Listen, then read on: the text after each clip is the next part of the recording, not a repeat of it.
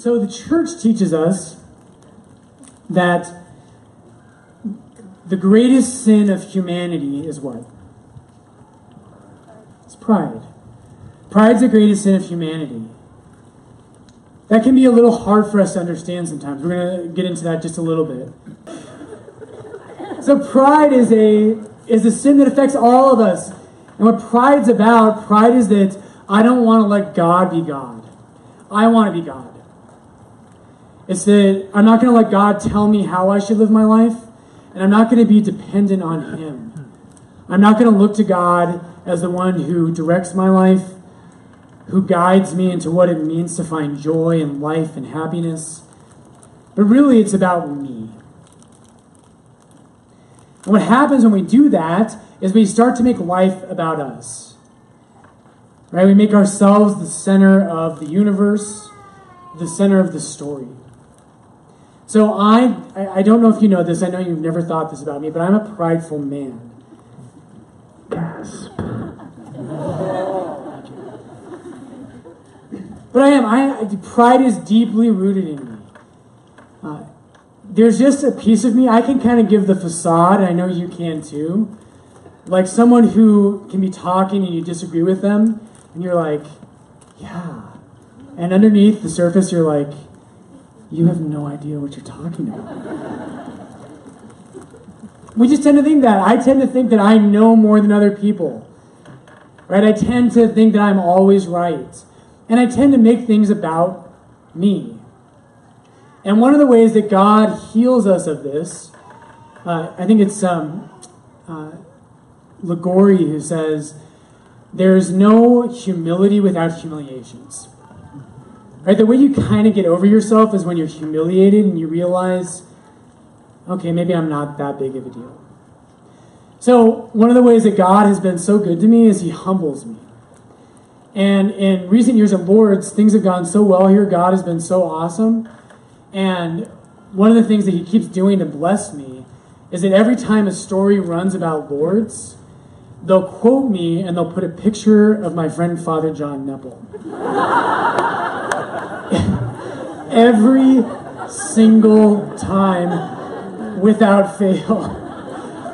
And it's actually become a joke in our offices. If you come to our offices, you come and meet with me on my door to my office. One media outlet, which shall remain nameless, they tweeted something that I said, and they quoted it, Father Barry Larkin. Picture Father John Nepple. And I was like, thank you, Lord. I was like, this is my life. Like, I was too prideful. You need to knock me down. We do that, and it's so funny because as a priest, that just stings my pride. I'm like, gotta be humble. Gotta be humble. Lord, don't let me get too inflated. Keep me humble. And then something like that happens, and I'm like, I hate everyone. Tonight, what I want to share with you is a story of tremendous obedience and humility. And it's something that inspires me deeply. The way this talk came about was our staff. It's so wonderful to work at a parish because we talk about God every day. And one day I was just sharing the story I'm going to share with you tonight, and our staff looked at me and they said, you have to talk about that story. You have to tell the parish that story. And so that's what we're going to do tonight. But tonight's story is not just about someone else. Tonight, our talk is about you. It's about the great drama of human life. It's the battle that's inside every one of our hearts. It's about the story of your life and the choices you're going to make tonight and tomorrow and in 10 years until the day you die. And our subject tonight is Father Henri de Lubac. And we'll get to this. By the end of his life, he was named a Cardinal by St. John Paul II. Most of us probably don't know who he is. But I hope by the end of the night, you're not going to know everything about him. You're not going to know all of his theology. But my hope is tonight that I can introduce you to a friend. So St. Jose Maria Escriva says that we as Catholics, that every day we should tell someone about a saint. Every day we should tell someone about a saint. And the world for people of faith, the world so easily turns into a dark place. And a story we all hear and we all tell ourselves is that there are no saints left. The world's become anti-Christian, which I really think it's going that way, at least in our part of the world. And we need those little moments of hope. We need those little stories that lift us up and inspire us. And so Henri de Lubac is someone who, he's not a canonized saint. I hope he will be someday. But he's someone who I consider like a saint with a small s. He's one of the people I look up to in my life who inspires me and invites me to become more the man that God created me to be. Okay, so we have to talk about Scripture. Because if we don't, it'd be totally lame. So, John Neiman tonight, he was in RCIA, he was like, what Greek are you going to throw out tonight? I was like, I don't have any Greek. But he said, you have to throw out one Greek word. So we'll give you two. So tonight's topic is Henri de Lubac and the hupakoe pistou. Hupakoe in Greek means obedience, and pistis in Greek means faith. And so tonight's topic, the title for our talk is Henri de Lubac and the obedience of faith. So in Romans chapter 1, you're going to learn something about Scripture tonight, I hope. When the Bible, sometimes what it does is if it wants to tell us what a topic is, if it wants to make a section of a letter or one of the books of the prophets, they didn't have chapter divisions in the ancient world. And so oftentimes the way that they broke off chapters, or if they wanted to say, here's a theme of an entire book or an entire letter, is they would bracket it. They'd put one story at the beginning or a line at the beginning and one at the end. So for instance, in Mark's Gospel, there's a section where Jesus is walking to Jerusalem, and at the beginning of that walk, he heals a blind man. And on the way to Jerusalem, the main theme of that section in Mark's Gospel is that the apostles are blind because they don't see who Jesus is. And so Jesus heals a blind man, and then the whole theme is about how the apostles are blind. And then, at the end of the section, Jesus heals another blind man. And Mark's showing us that this is what this section's all about. So in Paul's letter to the Romans, most people think that Romans is about how do I go to heaven. And Romans has advice for that. It's not unrelated to that, but that's not the main subject. Paul, also in Romans chapter 1, verse 5, St. Paul's talking about why he's an apostle. Why did God make me an apostle? And that's his whole life. And he says, God, through whom we have received grace and apostleship. Well, why did God make Paul an apostle? And he says, in order to bring about the obedience of faith. The hupakoe pistou. And actually, I think it's plural, so it's actually, you didn't correct my conjugation. Hupakoe pisteos. Hupakoe pisteos. Father Brady, that's your fault. So Paul says that. He says, the whole reason God made me an apostle is for one reason. It was to bring about the obedience of faith. And the end of Romans in chapter 16, Paul says the same thing. He finishes the whole letter and he says, the whole reason that I'm writing you and the whole reason that I'm living the way I do is so that you might have the obedience of faith. Side note, Catholics and Protestants debate about, is it faith or is it works? Do you notice how that phrase dissolves that? The obedience of faith is both. You can't have one without the other. All right, faith and obedience are almost the same thing. And we'll get to that. So that's Romans 1. And then in Romans 5, we hear this. And St. Paul is going to talk about Jesus and Adam. In chapter 5, he says this. He talks about how all of us are basically Adam. And what that means is that it's pride. It means you and I want to be God. It's like, Lord, yes, I love you, but don't tell me what to do. I mean, I want to go to heaven. Like, I'm sure it's pretty wicked cool up there. I'm worried it might get a little boring because eternity sounds really long. You know, but so are Father Brian's homilies, and so I'd rather just kind of live life, and can't you just bring me to heaven at the end? All of us, we just want to live life, and we want to be in control. I want to run the show. I want to do things the way I want to do them. And so chapter 5 of Romans, Paul talks about how the main difference between what it means to be a normal human, which is like being Adam, and being a Christian is about obedience. So he says this, he says, by one man's disobedience, many were made sinners. Who is the one man who is disobedient? Who's he talking about? Adam, right? The one man was Adam, and when St. Paul talks about Adam, he doesn't just mean Adam, he means humanity. Because Adam sinned against God and was disobedient, that's just in all of us. I don't want to listen. I don't want to listen to God. I want to do things my way. And so if you're disobedient to the church or to Christ or to your mother, it's not that you're a bad person, it's that you're normal. That's part of original sin. That's all of us.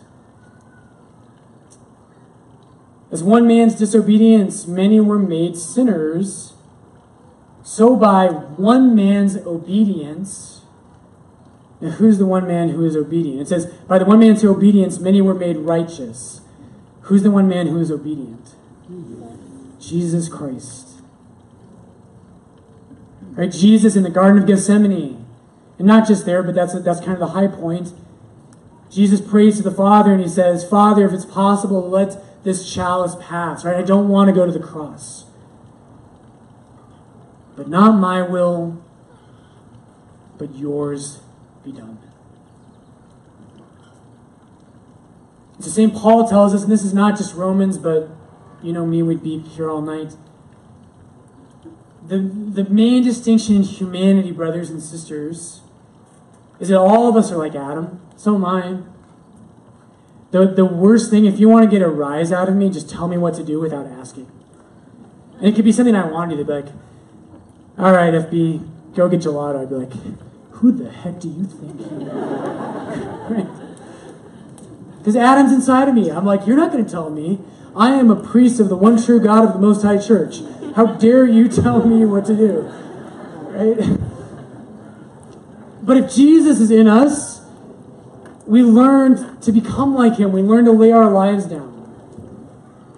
So in Romans later on, Paul is going to talk about how this plays out in each of our lives. And we're going to wrestle with this, brothers and sisters, the rest of our lives. But in chapter 7, St. Paul talks about, he says, there's a good thing that I want to do, but I don't do it. And the good that I do want to do, I never do. But the bad that I do want to avoid is what I do. And you're like, I have no idea what just happened.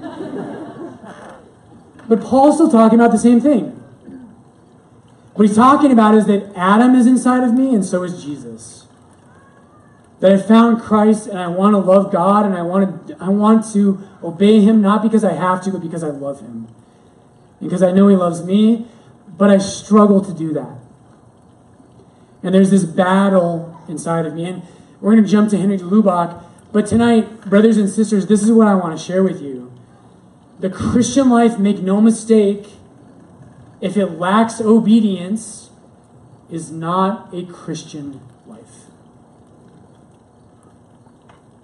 If the Christian life lacks obedience, it is not a Christian life. Because in the end, what we do is we do what we want to do. But Christ teaches us, right, that the salvation of the world, one more story, I always love it. Lords, we have so many very devout Catholics, and I love that. And I do a lot of weddings. And a lot of our couples, they're so strong in their faith that they get that passage in Ephesians 5 that says, wives, be submissive to your husbands. And so I go to these weddings, and you know there's like half of the crowd is secular and hasn't gone to church in 20 years.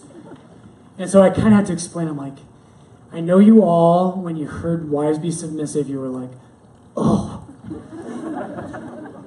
Like, seriously? And we imagine like the worst possible husband who's just a total jerk and abusive and all of that. But what I always tell people is that Ephesians 5, what it's about is that husband we're supposed to imagine is Christ. It's a husband who lays his life down for his bride in complete love and total submission to his bride. And so the bride and the groom are mutually submissive. So Romans 5, what St. Paul is telling us, right, is that the obedience you and I are called to have is not an obedience to someone who's just going to be like, yep, Father Brian, you're prideful. And God never calls me Father. But, Brian, you're prideful. I therefore command you to have pictures of Father John Nepple referencing you for the rest of your life. Right? That's not it. God he wants us to obey him not even because it's true, it's tied to that, but it's because he loves us so much and the truth is good for us. Okay, so Henri de Lubac. So de Lubac is one of the most important Catholic thinkers of the last century. He was born in 1896. He died in 1991. He was a Frenchman. He was drafted into World War I in 1914. And if you think about that, what a dramatic thing that is. You know, as a Frenchman, and you see the Nazi, or they're not the Nazis yet, but the Germans marching in and fighting against your country. De Lubac was drafted in 1914. He was injured in the head in 1917, and he had major problems with his health because of that until the 1950s. In 1927, he was ordained a priest. In 1931, he took his vows as a Jesuit. If you're in the Jesuit order of priests, it takes a long time until they let you take your final vows. So he did that in 1931. He's one of the greatest intellectuals of the last century. We could list his books, but I mean, I don't know, he probably published about 50 books, something like that. He founded a new kind of series in academia called Christian Sources, where it helped people to go back and understand the very beginnings of Christianity. Not just recent things, but the men and women who first encountered the gospel. Those writings have actually helped me and my brother priest and the companions. They've formed us as the kind of men we are. So here's where it gets dramatic. We won't get to the details of this, but in 1946, there's this raging debate. Raging debate in theology, and it's all about grace and nature. And it's about if God wasn't going to bring us to heaven, could it ever have been possible that God created us so we could just be happy in an earthly way? And there's this huge debate about that. I know you've stayed up on that. No, you haven't. You should if you were a good Catholic. I'm just kidding. So de Lubac debates that. He's a part of that debate. And in 1946, he publishes an essay called Surnaturel, which means the supernatural. And it's hugely controversial. It's in the heat of the debate. And it's attacked. And he's a very prestigious theologian, priest, teacher. And here's what happens, is pressure rises, the debate rises, and in 1950, in August of 1950, Pope Pius XII wrote an encyclical called Humani Generis. And there were rumors floating around that in that encyclical, he was going to condemn certain ideas as not fitting with the Catholic faith. And the Jesuits, who were above de Lubac, read into that, and they said, the Pope's going to condemn Henri de Lubac. And so in June of 1950, one of the greatest minds in Catholicism of the modern era was silenced. He was forbidden to teach. He was forbidden to publish any books. He was exiled from the university that he taught at. And he was basically given no opportunity to defend himself. That period of time where he was kind of in that state, that lasted for 8 years until 1958. And we'll get to this, but have you ever been misunderstood? Has anyone ever called you Father Barry Larkin?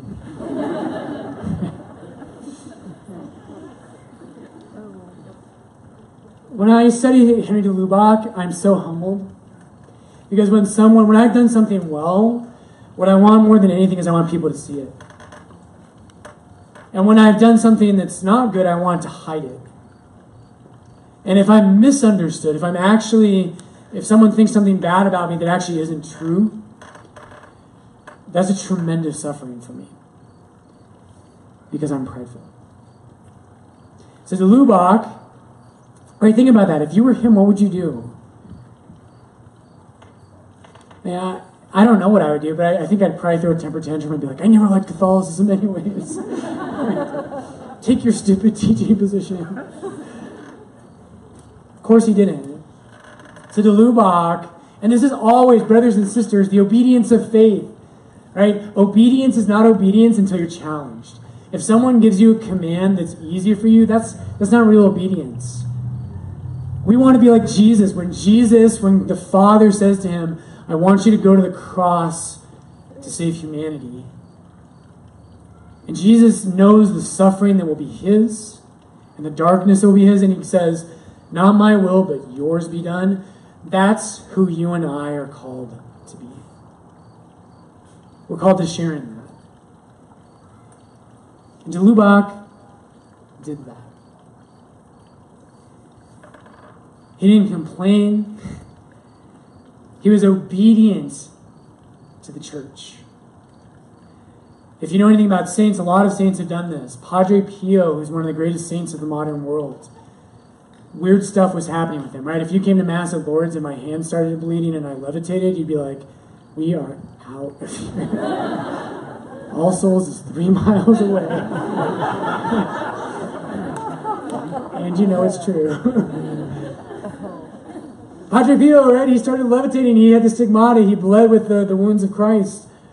And the church, for a period of time, said, we don't know what's happening here. We need to investigate. And they forbid him from saying Mass publicly.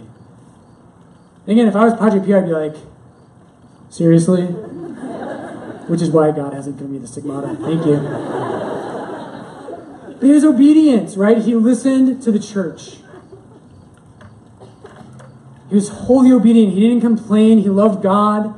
He saw it as a way to imitate Christ. And so de Lubac was obedient all throughout this time. And my favorite part of this story is that during that time he put together one of my favorite books. When I am injured, when people don't understand me, when I'm falsely accused, in my life, I act out of that wound. I was praying about this talk today and I was so convicted because I'm like, I've done this recently. Right, where I've just acted in such a petty manner. De Lubac wrote a book in that period of time, which is considered the greatest book on the church in the last century. And it's called The Splendor of the Church. If the Catholic Church had silenced me, taken away the one thing that was my greatest gift, I don't know that I would write a book called The Splendor of the Church. But he did. So I just want to read you a couple lines. It's so powerful. So de Lubac, in the middle of that book, he describes what particularly a priest should be, but really any Catholic. And he uses the Latin phrase vir ecclesiasticus, which means a man of the church. And he says this, he says, such a man will have fallen in love with the beauty of the house of God. The church will have stolen his heart. Right, being a Catholic, right, if you don't fall in love with the church, if you don't see the wisdom, the beauty, the power of the sacraments, the saints, if you never fall in love with that, you'll never be a real Catholic. Even with all the problems we have, with all the scandals and the different sins that have happened in history, if you can't see the beauty of the church, if you can't fall in love with it, you'll have missed something. The church will have stolen his heart. She is his spiritual native country. The church is his mother and his brethren. And nothing that concerns her will leave him indifferent or detached, right? If the church is off to war on some issue, all of us should be in. Right? It's not just, God, I've been pretty good, so could you pay off my mortgage and make sure that I go to heaven? A person whose heart is truly a Catholic heart, when the church is upset about something, they're upset about something. When the church is okay with something, they're okay with it. Because the church has the mind of Christ. He will root himself in the church's soil. He will form himself in her likeness and make himself one with her experience. It will be from her that he learns how to live and how to die. And this is my favorite line. Think of that context. Falsely kind of confused or condemned, stripped of his teaching position, de Lubac says this: far from passing judgment on her, the church, he will allow her to judge him. And he will agree gladly to all the sacrifices demanded by her unity. Doesn't that sound like Jesus? Right? The modern world, and it's funny, people will say to me, I don't know what your experience is like as a Catholic, but as a priest, my life is so weird. But people will talk to me in public, and they'll just start going after the church. And they'll think that we're going to be friends at the end of the conversation. Right? And they're kind of like, well, you seem like a reasonable guy. You're really good looking. Like, you must get this. They don't say that, but you know what you're thinking. I know, pride. But they're like, people will talk to me and they're like, I just don't get Catholicism. This is horrible. This is horrible. This is horrible. I hate this and that and that. And I'm like, the church is not an institution I belong to. The church is my bride in Christ. She is my mother. She is the thing I have given my heart and soul and my life for. Imagine if someone said that to your spouse. Imagine that. Imagine someone came to you, hey, you seem like a cool guy. I just want to go after your wife for a while and tell you how horrible she is. So I just slap him in the face and move on. But that's the attitude, right? Not one of vengeance. But you and I, right? We're not called to just obey the church. We're called to obey the church because we love her. Because she is the place that God has placed all truth. She's not just someone who teaches us. The church is someone who gives us life. Who loves us from the time we're baptized until the moment we die. Who protects us with her prayers. Who helps us to grow in holiness. Who reads God's words to us. That's the attitude de Lubac had. The man of the church does not stop short at mere obedience. He loves obedience in itself and will never be satisfied with obeying of necessity and without love. If you really want to be a Christian, you have to be obedient, but not just from a spirit of, I don't want to go to HE double hockey sticks. You want to be a real Christian, it's because you want to be like Christ. Love will make you obedient. Right? If you really love someone, you become obedient. When people get married, one of the things I try to do in marriage prep is I try to show men and women that marriage is the true beauty of marriage, and there's nothing more beautiful except for divine things. In marriage, we actually let go of what we want for ourselves because we love someone so much we say, I will lay down my life for you. Love makes you obedient. Right? Your children. You're never so obedient as when you have children. And when people have children, they're up at 3 a.m. getting glasses of milk and comforting kids over nightmares. And, they come to church at Lord's and they're in and out of the gym, which is 110 degrees 20 times. It's amazing. It makes them more like Jesus Christ. The obedience of faith. So de Lubac wrote that, the splendor of the church. In 1958, his censure was lifted. And after that time, Pius XII himself, who wrote that encyclical, Humani Generis, he actually met with Father de Lubac and he said, "Oh, I never intended anything negative about you." And he was completely vindicated in his theological positions. In 1962 to 1965, Vatican Council II happened in Rome. And de Lubac was named as one of the, what's called a periti, a peritus, an expert. And the things that you and I take for granted, so many of the things we take for granted about the church's teaching in our lives, in the modern world, were brought to light by de Lubac. He's quoted in Vatican II. He was one of the main architects of some of its documents. In 1983, St. John Paul II named him a cardinal of the church. And what that means, by the way, like there's kind of two types of cardinals in the church. One is the bishops of large dioceses, and they help vote for the next pope. They're in a kind of bigger position. But then sometimes popes will name people in the church who have given an incredible gift to our church. They'll give them the title of cardinal as a way to honor them. And so St. John Paul II named Henri de Lubac a cardinal in 1983. There's so much more, but what I want to leave you with tonight, before we go to Q&A, to be a Catholic, and this is what de Lubac understood, to be a Catholic is not to think correctly. That's actually really important, right? The truth matters. Jesus tells us that the truth will set us free. So the truth absolutely matters, and we need to care about that. But the truth is meant to make us into a certain kind of person.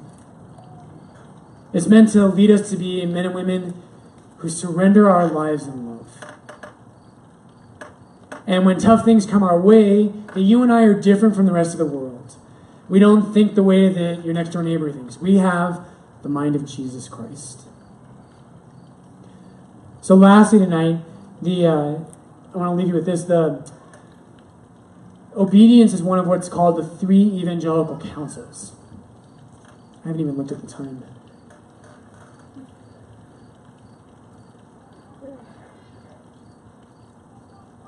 Oh, we've got like 20 more minutes. So there's these 3 counsels. Priests are called to live this out. I will tell you, I don't live any of them well. I'm trying. I fail every day. But we're called to live 3 of them. We're called to live poverty, chastity, and obedience. And what I want to tell you to leave you tonight is you're called to all 3 of those things. Not in the same way I am. Right? If you're called to marriage, you're going to live that differently than I am. And that's how it should be. But we're all called to those 3 things. And here's why. St. Thomas Aquinas says that we have 3 good things in our lives. We have things that are outside of us. Right? The things you own are good things. Right? My Subaru is amazing. It has heated seats. My last car did not have power windows. This one does. Amazing. Those are good things, right? The things you own are good things. But St. Thomas Aquinas says if you love someone, you want to give your life away to them. Right? When you fell in love with your spouse, those of you who are married, when you fell in love, you said, I just want to give you everything. I want to give you my heart. I want to give you my life. And so Aquinas says the first thing we can give away when we fall in love with God, which is what it means to be a Christian, is we can say, everything I have is yours. Right? Maybe I'm supposed to live a comfortable life for the sake of the church and for the sake of my family.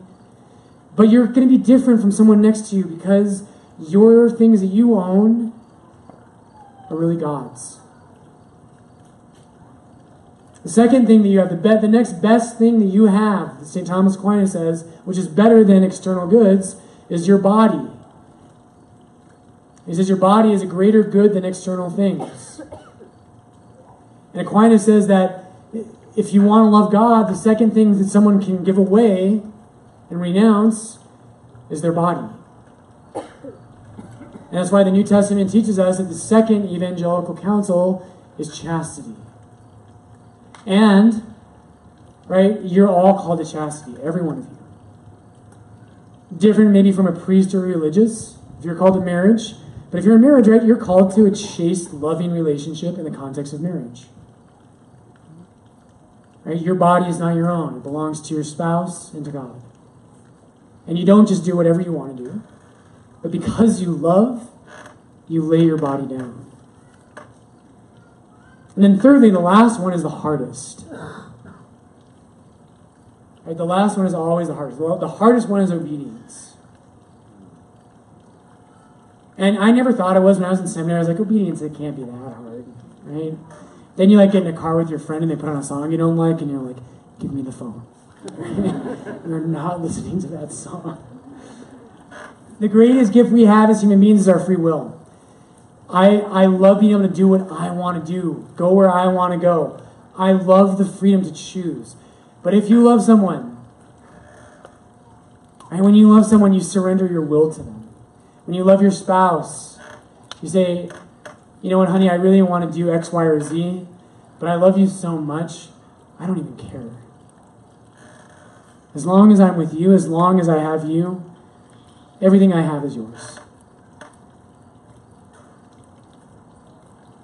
Jesus, in St. John Paul II, says this. He says, on the cross, the greatest moment of the Christian life, on the cross where Jesus died, Jesus was poor. Everything he had was stripped from him. Right? The last thing he owned was his cloak, and the soldiers stripped that from him, so he's naked.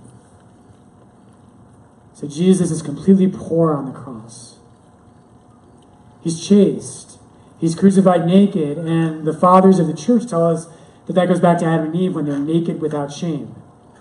And Jesus dies for his bride on the cross. And so Jesus is chaste. And remember, he's poor and he's chaste because he loves. Because he doesn't want to just give part of his life. He wants to say, here's everything. God, here's everything. Church, my bride, here's everything. So Jesus is poor, he's chaste. And of course, the greatest, right? The greatest of the three, Jesus is obedient. Right, on the cross, he lays down everything he has, everything he is. Everything is given over to the Father. So beautiful. Now, I do not live up to any of that, but isn't that inspiring? The church, right, you and I, every one of us, we're called to be more like Jesus. We're called to give everything we have. For the day I die and I go before God, I want to be able to say, Lord, I gave as much as I could. I loved you not in a half-hearted way, not with some of what I had. I want to go before the throne of God and I say, Lord, you're my everything. Everything I had in life was yours. De Lubac shows us that. And so, as we wrap up tonight, I just hope that inspires you. Obedience is real. You can do it. When someone offends you, when you're not recognized for the gifts that you have, right? You can choose to not just get all puffed up and say, do you realize what a big deal I am? Right? You can choose not to do that. Right? You can choose to be like Jesus. You can choose to be humble and to say, I want to give my life away. I want to swallow my pride. I want to live for the glory of God. So I hope you're inspired tonight. As we leave, we'll do a few Q&A, not too many tonight. But I hope that inspires you. And as Jose Maria Escriva says, every day you should tell someone about a saint. You should tell someone, this world's hard. We all have difficulties. You should tell someone about an inspiring man or woman who leads them to closer to God, leads them to a greater holiness. In the name of the Father, and of the Son, and of the Holy Spirit, amen. Hail Mary, full of grace, the Lord is with thee. Blessed art thou among women, and blessed is the fruit of thy womb, Jesus. Holy Mary, Mother of God, pray for us sinners, now and at the hour of our death. In the name of the Father, the Son, and the Holy Spirit, amen. Thanks, everybody. We'll have time for maybe 1 or 2 questions.